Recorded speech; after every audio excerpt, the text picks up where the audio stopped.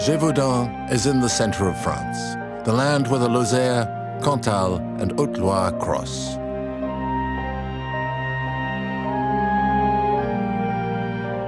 This land seems to shelter, in the depths of its forests, all the mysterious beasts that can appear where man and wild nature meet. It crossed over there, just after the road. It was big, relatively big, and long. Do you have any idea of its size? Oh, its size. 70 or 80 centimeters tall, but very long. It was a very slender animal. Its tail was arched, like that, cylindrical. Its color was fawn, slightly white underneath. Its ears were pointed. Yes. It wasn't moving very fast. It jumped, came out from under the barbed wire over there, stopped at the edge of the road, jumped again from the edge. To the middle. To the middle. And after the third jump, it was in the ditch or on the slope. Firstly, there's the size, 70 to 80 centimeters tall, and the speed, 3 jumps to cross the width of a road. Then there's the description, the cylindrical tail, the pointed ears, the fawn color with a white underside. For Bruno, the sighting leaves no room for confusion. But how? How is such a thing possible? How can this animal, which normally lives 8,000 kilometers from there, on the other side of the Atlantic, cross the path of a man at the bend of a road in the mountains at the center of France?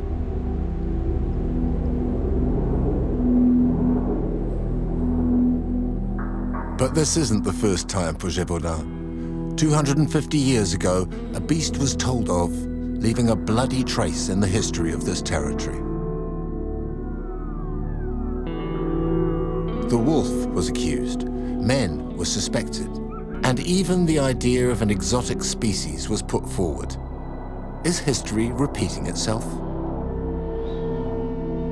Is it possible nowadays in the forests of Gévaudan, beside a path, to meet a puma?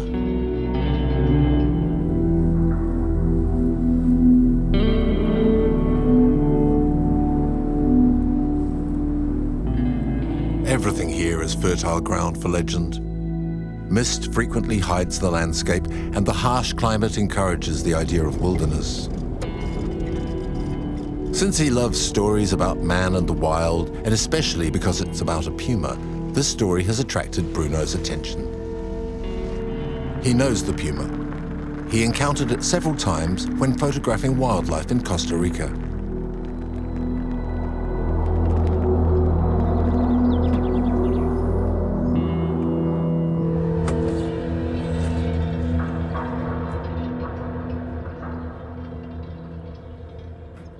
By setting up in the heart of Gévaudan, can he once again manage to look one in the eyes? The puma is the big cat of America. There, it's also called a cougar. From Canada to Tierra del Fuego, it has conquered every ecosystem, forest, jungle, desert, or mountain. It's a lithe, rapid, silent, and powerful predator. Its size and weight make it a great predator at the top of the food chain. But its discretion has led to it being nicknamed the Invisible One, or Phantom. The Guayami Indians of Costa Rica have a proverb about this. Don't try to see the puma, it's the puma who lets you see him.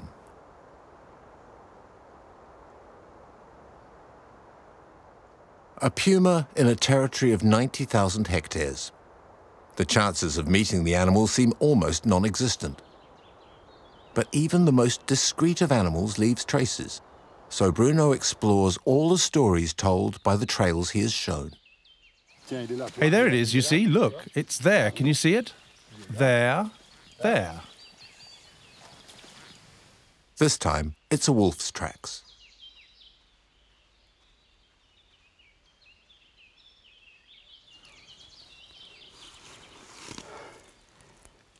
Bruno also sets up cameras to increase the chances of getting proof of the presence of a puma.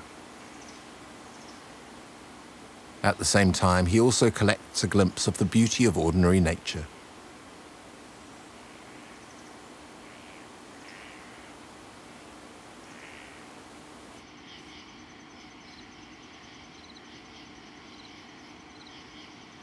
And finally, through perseverance. It was here a year and a half ago.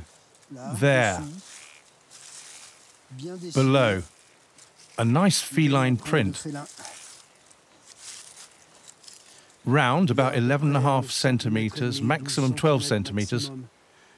No claw. A pad at the back which looked like an M, a big M. Almond-shaped digits, and in fact we sent it to several experts specialised in felines. It was well and truly a puma.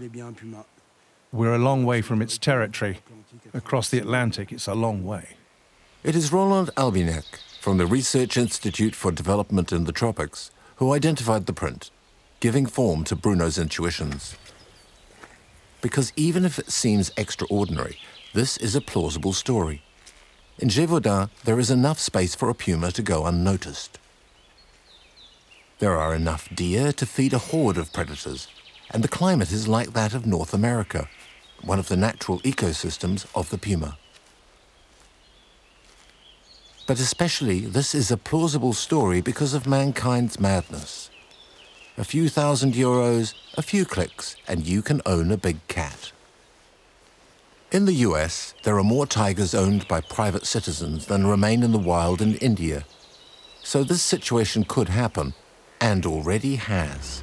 After koipu, Florida turtles, grey squirrels, will the puma become the next exotic species to establish itself in France? It's enough to forget to close its cage, and then the action of man becomes an irreversible act against nature. The domesticated animal becomes wild again.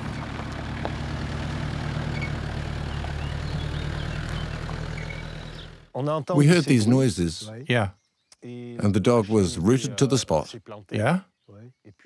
And then she went directly towards the noise, the cry. And then she went about 100 meters, and then came back.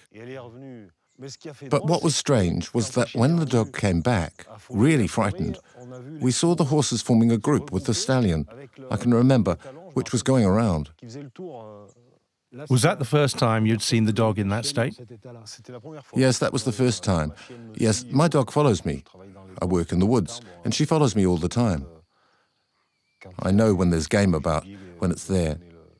I recognize her behavior, but I'd never seen her act like that. So, Franck, I'm going to get you to listen to a sound, and you tell me if that corresponds. Is that the animal?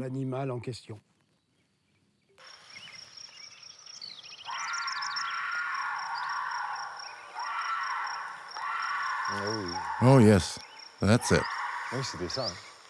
So I was more or less at the start of the bend. Huh? And I was looking at the house, and in the headlights I saw, under the window, a long shape which was looking up at the window. And then it stood up. Okay. The head turned towards me, a massive head. Yes. And I saw two magnificent eyes, big and blue, a very deep blue. It got up, and all I saw was a dark shape pass before my car. It was longer than the car is wide, at an amazing speed. Did you work out how fast? Oh, yes, because this was quite something. I wanted to be sure. First, I tried several times with my car to see how fast I was going when I entered the bend. Okay. I did 10 tests, and then I could say that I was travelling at an average of 35 kilometres an hour. So, from its starting position, up to when it passed my car, yes, it covered twice the distance I had myself. Do you see what I mean? Okay. That makes around 70 kilometres an hour. When a friend came to see us and said, "You've got a dead horse," I went and found Nuage lying there. I've never seen such butchery. I was really surprised. The head was really damaged, there was an ear missing, the eyes were gone, the cheek as well. Well, look, I'd like you to listen to this recording made in the US.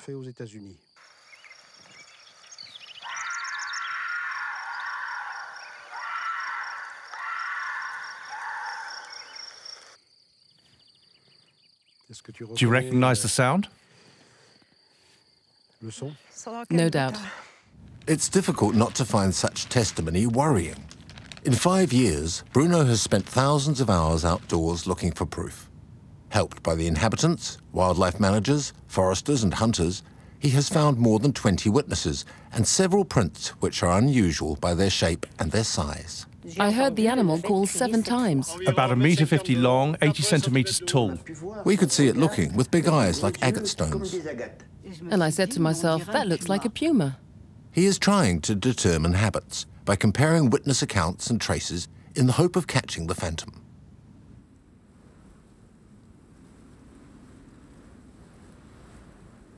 But none of these elements is irrefutable proof. Ask a policeman and he will say that a witness is the least reliable element of a case, and to be able to read prints correctly requires a perfect knowledge of the animal, its weight, its height and its movements. Such a degree of knowledge is rare, especially here in France.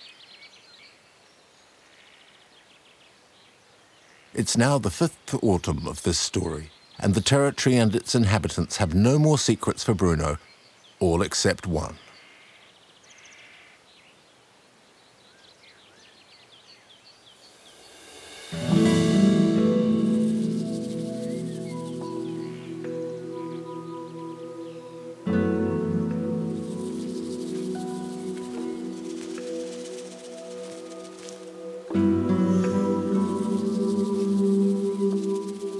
After 5 years of searching, the puma is everywhere that Bruno goes.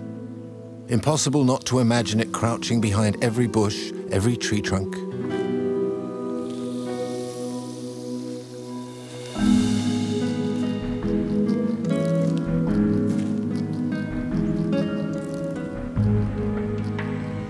If Bruno is so interested by the animal, it is perhaps because this story is really about us and about our relationship with the wild that we regulate and manage for hunting, the wild into which we introduce elements to limit that which escapes us, the wild which disturbs us and competes with us or frightens us.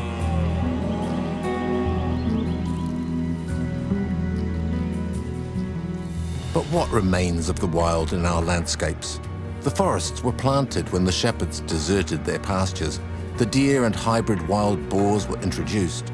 We try to eradicate the predators.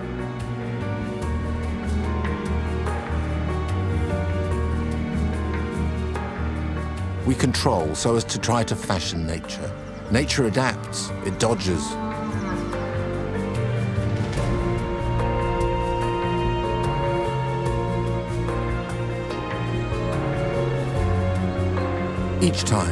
Each time a cage is opened, the control which is so dear to us is lost.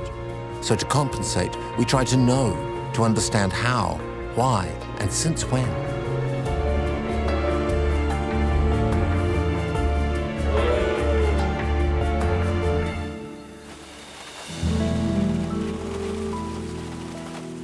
But no matter how hard we try to shine a light into the shadows, put on binoculars to see better, give ourselves better ears to hear better, perhaps the most important discovery we can make is that we are ourselves a part of that wild that we flee or seek.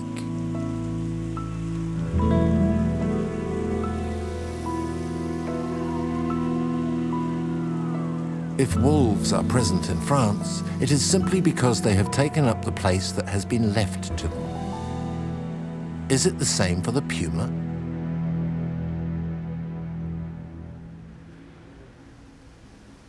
This year, winter is early.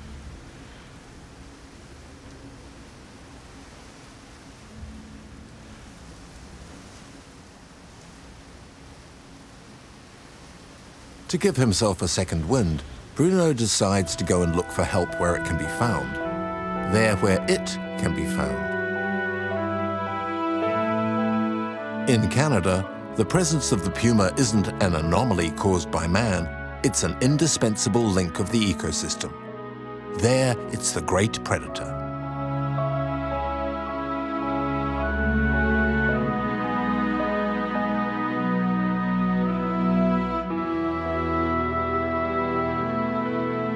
In Quebec, there is a scientist who has developed a system which should considerably increase the chances of seeing a puma.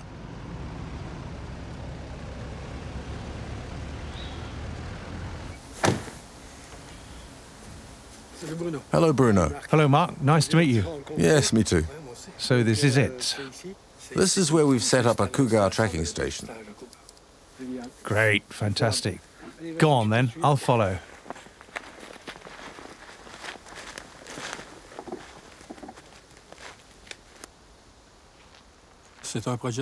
This is a research project which started at the beginning of the 2000s to detect the presence of cougars in Quebec. Rather than running after the cougars, we tried to bring them to us. This looks like a good spot here. The ground seems soft enough. Yes. So we can plant the stake.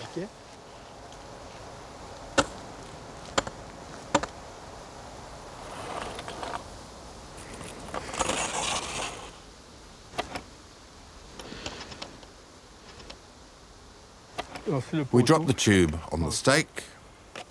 So what's the tube for? It's perforated. Yes. Inside it, we've placed an olfactory bait. And in fact, this bait is made up of feline pheromones. Let's see. What does it smell like? Oh, man, that stinks of perfume. It's a perfume base. Yes, but not a high-class perfume, rather cheap perfume. It's cougar perfume. So all we do is hang this inside. Okay. The stake, and the odor diffuses into the environment. Since this is the spot where the odor is most concentrated, this is where the cougar will come to rub itself. Okay. On the stake. For Bruno, this olfactory lure offers new hope of catching the phantom. No more running after it. It will come and rub against the cameras. But the lure is expensive. Several $1,000s for a bottle, and that's just enough to make 10 baits. To have all the chances on his side, their sighting has to be carefully chosen. To do that, he needs to understand perfectly pumas and their movements. He needs to be able to follow them closely. So Bruno leaves Quebec to go to West Canada. Now it's his turn to fit in with his environment. While the puma is completely capable of adapting to the French climate, the same thing isn't easy for Bruno. At -20 degrees in the Canadian winter, each trip out means he has to dig into his resources.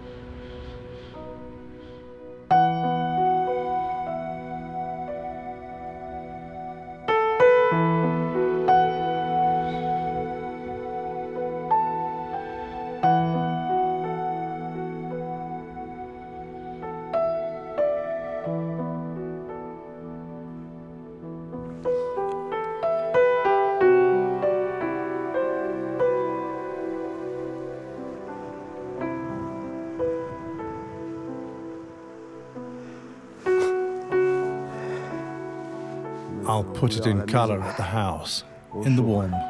The next stage takes him to Hinton, a little town in Alberta in the centre of Canada, to meet Samantha and Megan. These are two scientists specialised in the study of pumas. For their research, they track, capture and equip pumas with GPS collars. The data they collect allows them to follow the pumas closely and understand all of their habits. Hello. Hi. Nice to meet you. Nice to meet you. Nice to meet you too. Are you ready to track some cougars? I think so. Perfect. Let's pack up. Samantha and Megan have developed software which allows them to localize where the rest of the prey of pumas can be found. Knowing that an animal returns several nights in a row to eat the same carcass, Bruno intends placing a camera there. With a little luck, he'll get pictures of the feline. So we're just running the algorithm to see where the kill site is. We have a searching window for all of the points of where the cougar has been, which comes from the GPS collar. So if more than 2 points are within 200 meters of each other within 6 days, then it'll log it as a cluster, and then it'll introduce the rest of the other points to it to strengthen the cluster, and it outputs a centroid, and that's where we go and visit. All right, so the cougar that we're gonna go visit the kill site of today is Luna, and she was a female that we collared last week. Okay.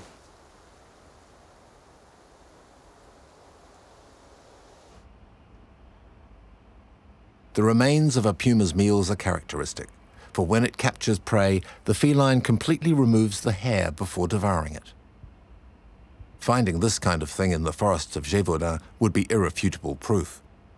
However, without a GPS collar or an algorithm, it's not really the same story. All right, it's pretty close. We just have to be careful when we're walking around this area in case there's any scavengers around or other carnivores. We should probably also split up and everyone just look for hair and bones, any types of remains. Okay? Okay. I'll go this way.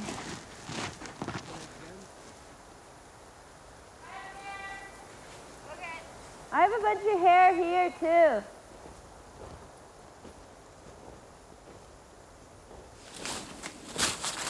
I found it. It's over here. Okay, cool.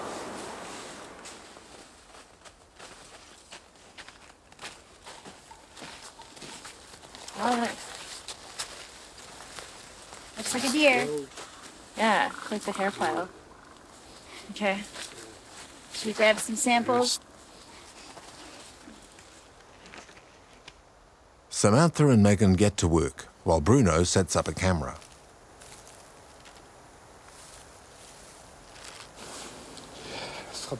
That's not bad there. I should be able to film a puma with that.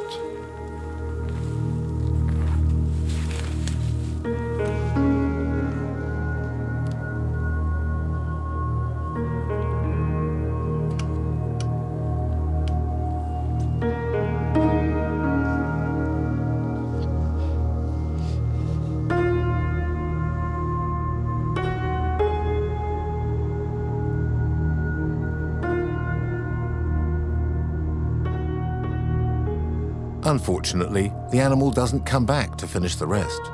It isn't that important, because the nights here can have other surprises which can warm your heart despite it being minus 30 degrees on the thermometer.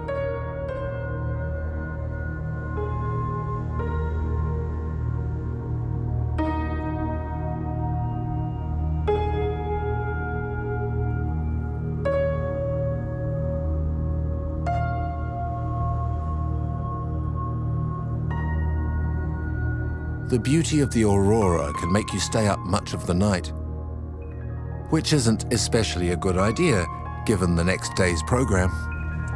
Today we're gonna try and catch some cougars. So we're gonna drive down this haul road so we meet up with Lauren. He's checking out a track that we looked at yesterday and thought might be a cougar, but we weren't sure if it was a lynx or not. So he's gonna let us know. Oh wow, look at that sunrise. Nice. Yeah.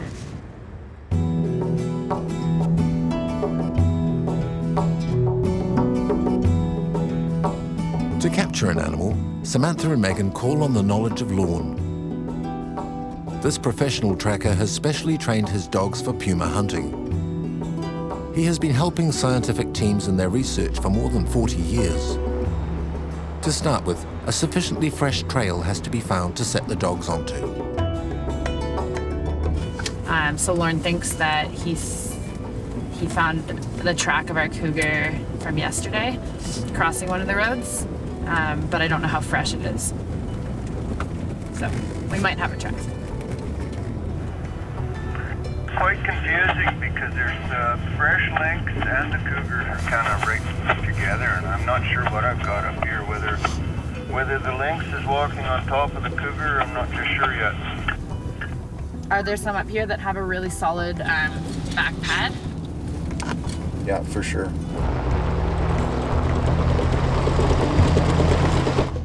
So she's talking about the back pad on the paw, so like the heel of the paw. When you can see it pushed into the snow, then we know it's a heavier animal and we think it's a cougar. When you can't see that back paw, then we think maybe it's a lynx because they're lighter on the snow.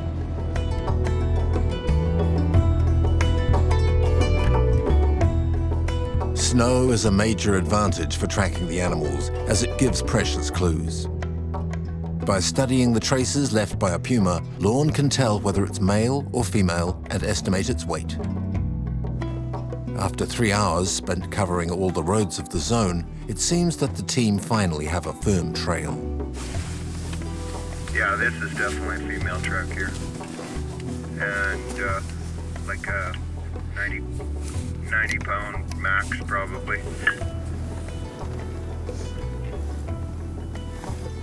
Okay, I'm just gonna hop out and look because there's a good one here that I think I might be able to measure and compare to yesterday. Yeah, so that one, there's a little bit of snow in it, but you can still get a good measurement. Let's see if I can get a measurement of the back pad.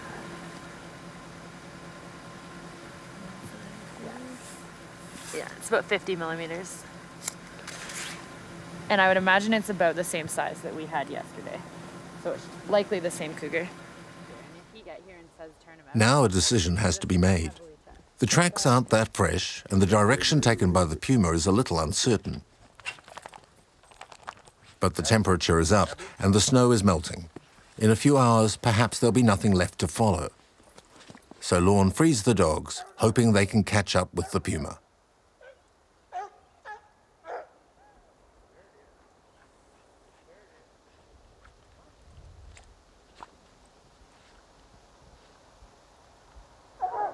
The feline is a sprinter, and the dog is a marathon runner. Hearing the pack get closer, the puma will try to put distance between itself and the danger to lose the pursuit. If the dogs hang on, the puma will take refuge at the top of a tree. That trained dogs can then, in theory, encircle so as to trap it. After an hour, it looks like the dogs have succeeded.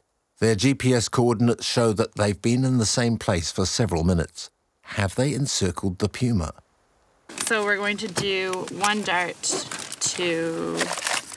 for a 100-pound animal, 0.7. Okay, so I'll do the water. Megan and Samantha rapidly get the dose ready to send the animal to sleep. Then they hurry to catch the dogs.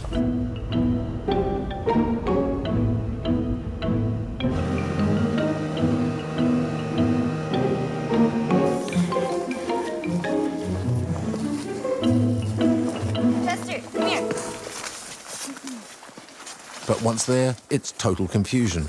No puma. The dogs are scattered, and their comings and goings have completely wiped out all the tracks from the zone. This trail seems lost.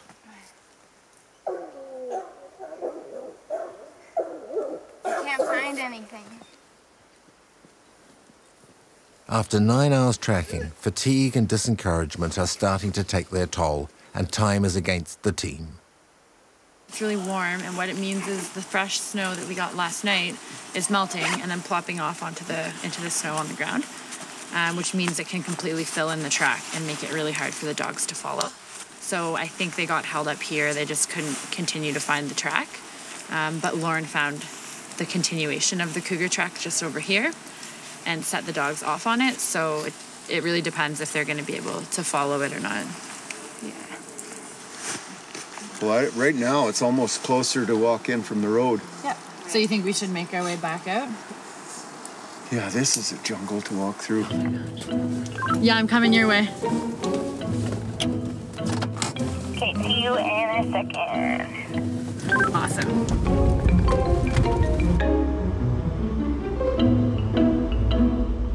the dogs continue on the track, and our houndsman Lauren thinks that they might have something, but the sun goes down in an hour, so we only really have an hour. All right, it just jumped, so we'll have to wait for it to tray again. You guys will just have to follow the GPS. Okay. All right, he did see a cat, so we have a cougar. He has a cougar. Okay, I'm not crazy, right? Dogs are over here. Somewhere. Is she still in the tree? Still in the tree, it's only up about 10 feet. Awesome. Okay, Samantha's gonna come through first.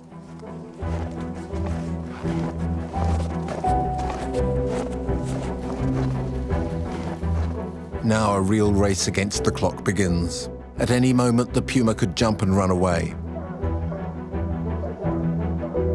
After a day spent in the damp and cold, everything speeds up sharply.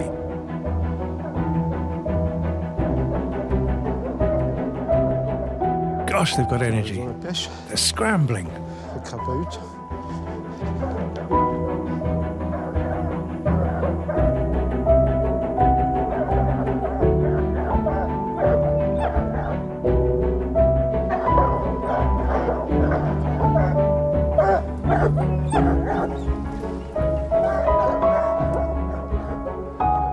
Better hurry. Just It says 5. Shoot for 8. and don't shoot my dog. I know.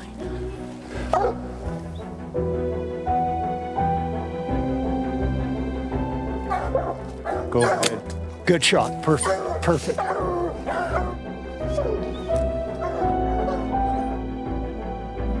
In a last bound, the puma tries to escape before being overcome by the anesthetic. A new phase begins.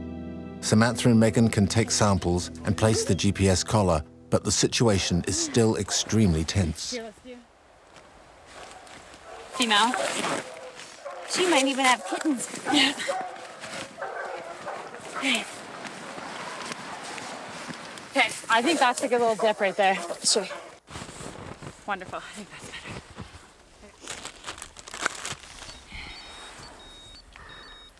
Okay, our oxygen's on.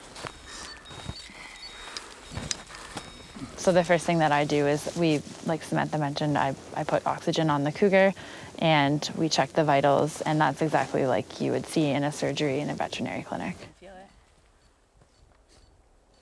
Tell me when to start. There's almost this internal calm that rushes over you when you start to realize the severity of the situation you're in, that you have an animal that you did this to, that you put them asleep. So now it's your duty to make sure that they get through the procedure and then you set them free in a healthy condition.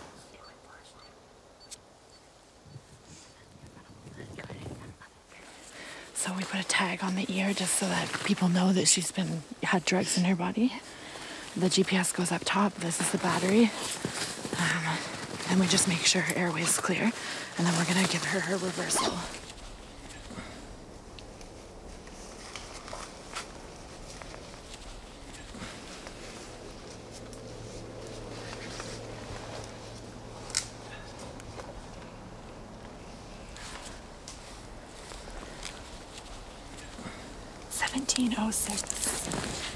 This is the most tricky moment. The puma will remain vulnerable for several more hours, but once it wakes up, it could be very dangerous. Hello.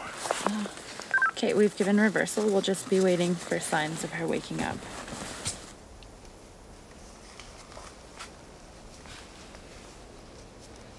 Megan and Samantha stay for a while at a safe distance from the puma to be sure that it wakes up without any problem. Then they go back to their base camp, happy with the outcome of the day.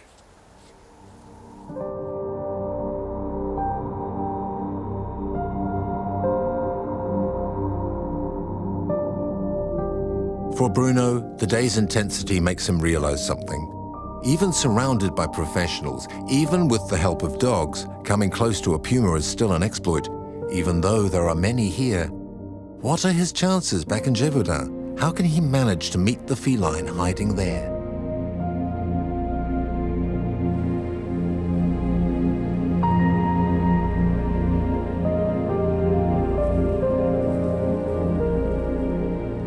Here, the unusually warm temperatures of this end of November have beaten the capturing program.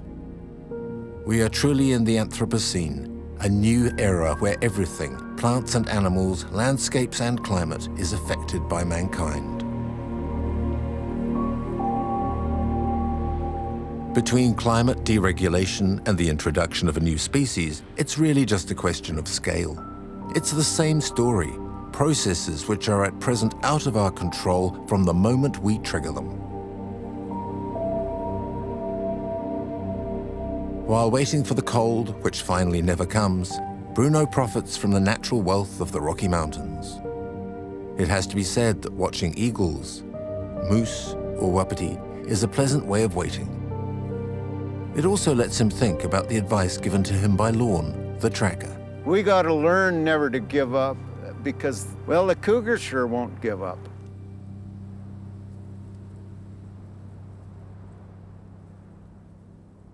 So before going back to Gévaudan to hunt the invisible, Bruno makes a detour to Lorne's ranch.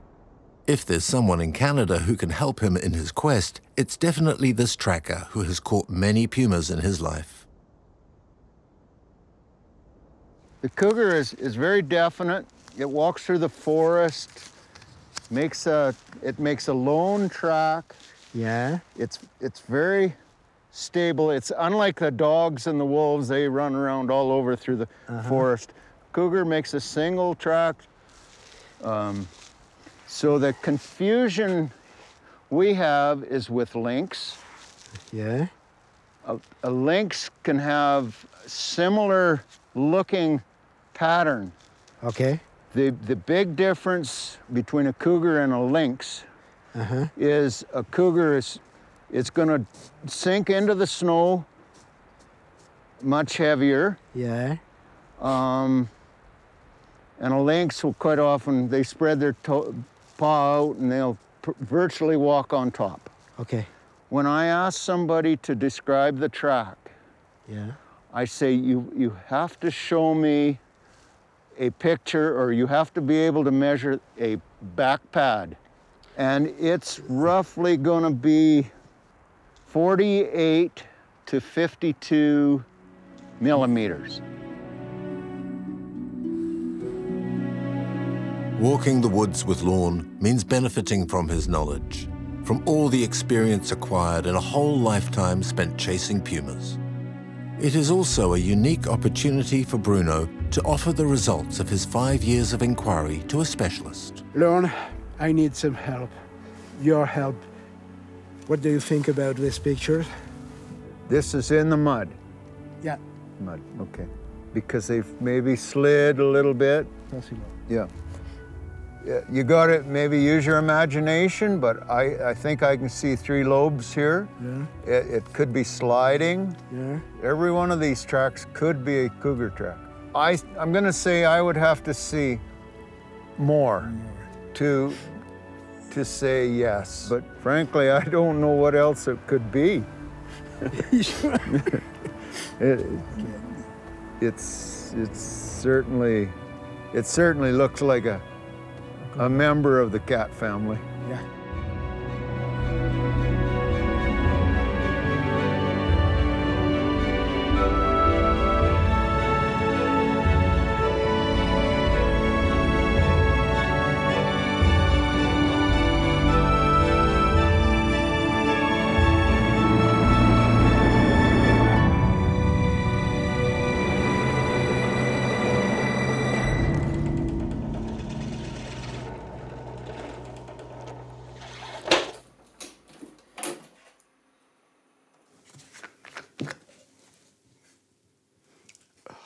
Oh, man. Mark said that it smelled of perfume.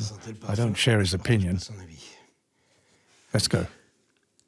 Bruno returns with Mark's product, Lorne's advice, and a good dose of optimism. Okay, now the plaster.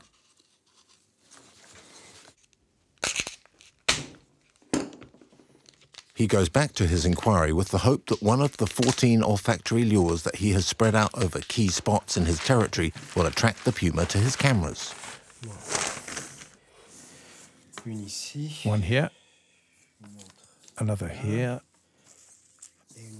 and the last towards Le Puech.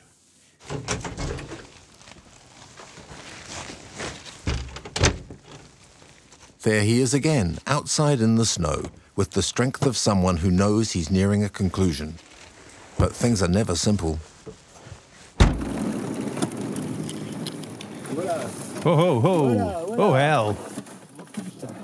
Oh, hell.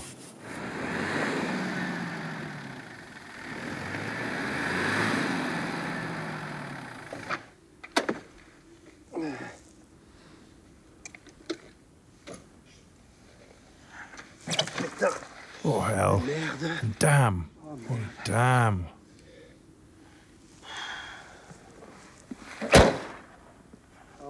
Oh, yes. This would happen.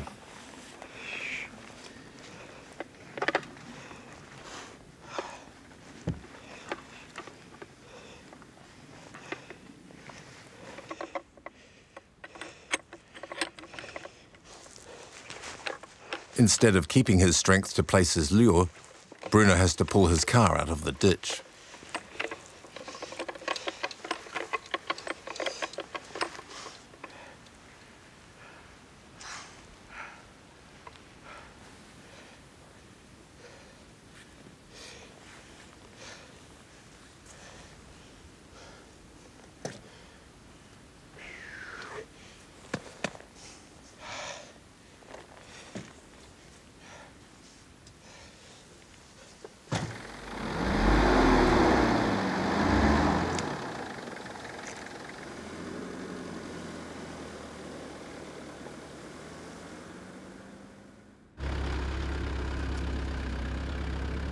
The spot is chosen precisely.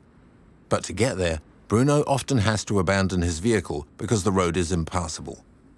He must continue on foot, deep in the woods. Now he places all his hope in his lures. Years of inquiry have ended up with this conclusion. It certainly looks like a member of the cat family.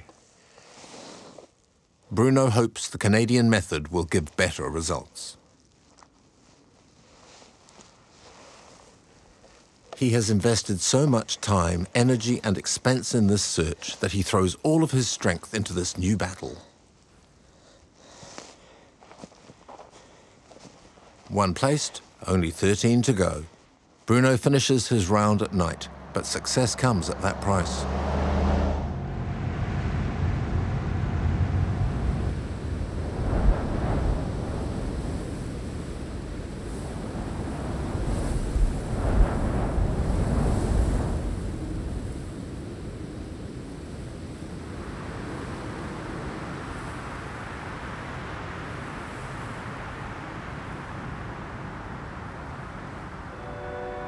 Laurent's expertise still leaves room for doubt. There is, in France, a member of the feline family, and their tracks look like puma tracks. Although specialists don't mention the presence of the lynx in Gévaudan, that does not necessarily mean there are none there. How long was the wolf in our forests before their presence was noticed?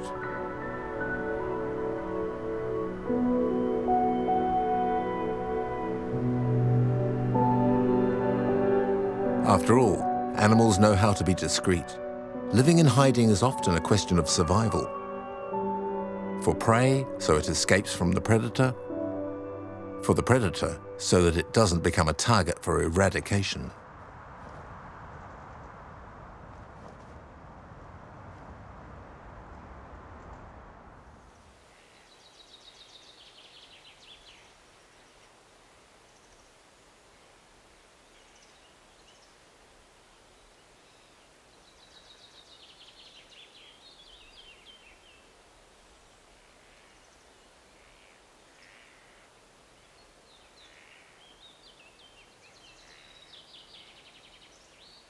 The snow has melted, but the mist remains.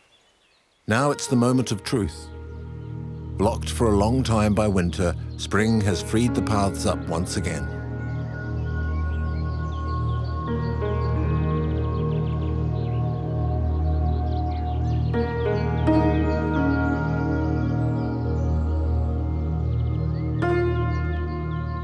The lures have been in place for 4 months. Their perfume is certainly exhausted. The cameras are probably out of battery power. This is the moment for Bruno to collect the pictures, even if the weather isn't in his favor.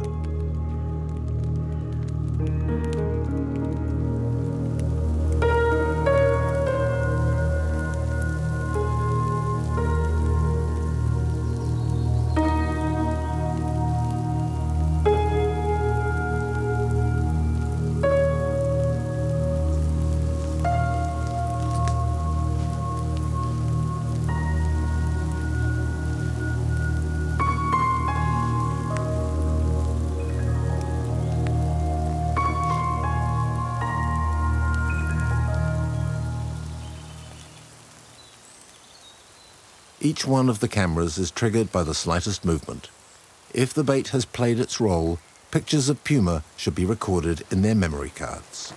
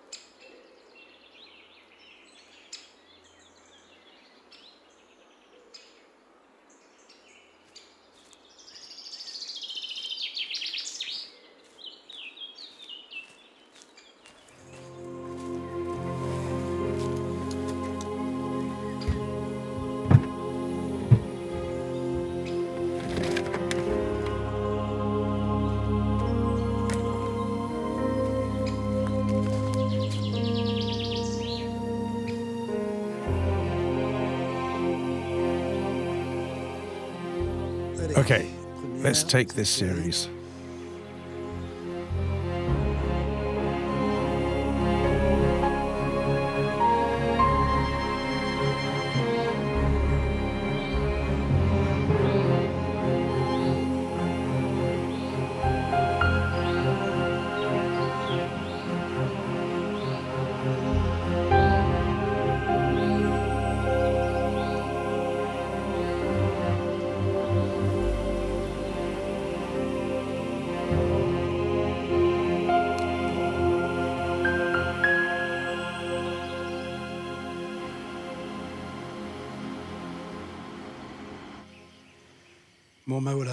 Oh well, there you are. Last clip. 14 cameras, 3 hours to watch, and nothing like what I wanted.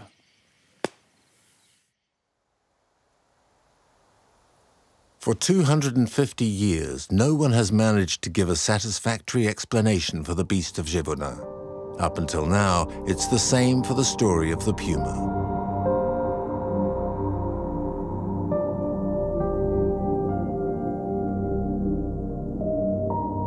But for Bruno, the game of hide-and-seek carries on. Unthinkable to talk of failure when the task is so difficult. When saying goodbye in Canada, Lorne said something a little like a prophecy. You know, it'll remain a mystery for a long time.